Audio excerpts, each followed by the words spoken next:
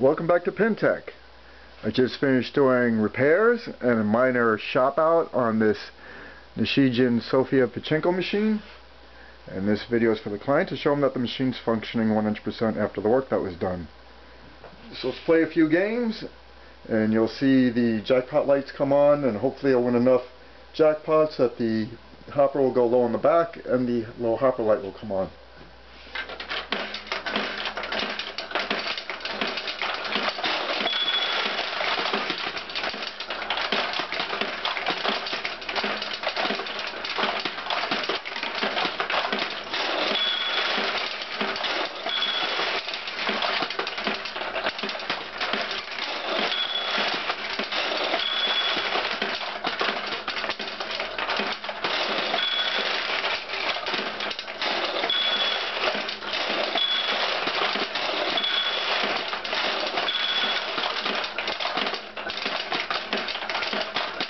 Okay, the low hopper light came on because we went enough balls where I think we lowered the hopper.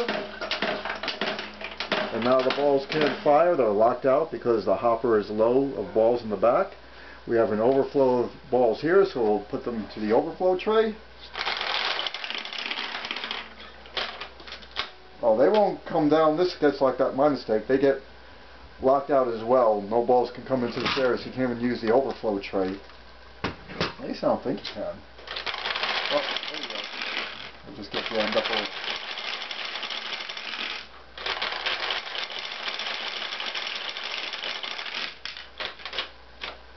And the overflow tray is working.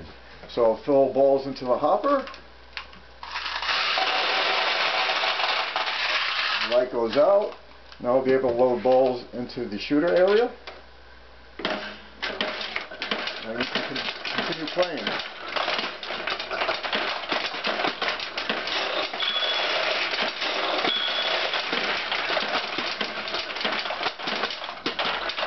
And there you have it. I know it's a very short video, but that's it for now.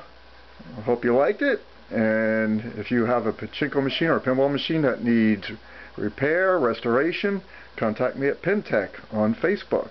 If you like the video, please give it a thumbs up and subscribe to my channel. Thanks for watching.